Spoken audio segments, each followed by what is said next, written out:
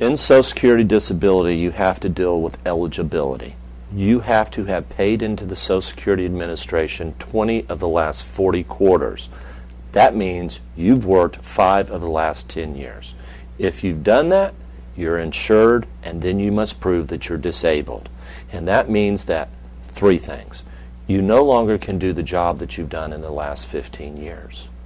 And that means if you were a secretary 9 years ago, the judge is going to see if you can go back and do that job even though you were hurt as a plumber. Secondly, is there anything else you can do? And that means, can you be a toll booth collector on the East-West Expressway? Can you be a greeter at Walmart? And that's why it's important to have a lawyer.